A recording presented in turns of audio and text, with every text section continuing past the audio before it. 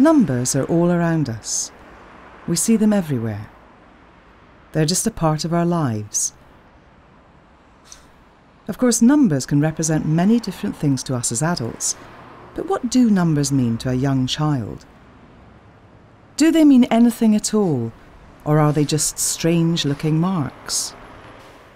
Numbers don't actually exist anywhere, but people talk as if they do, because they've become such familiar objects for most adults, and parents who are talking to children. They all talk about numbers as if they exist, and you can say, look, there's one on that bus.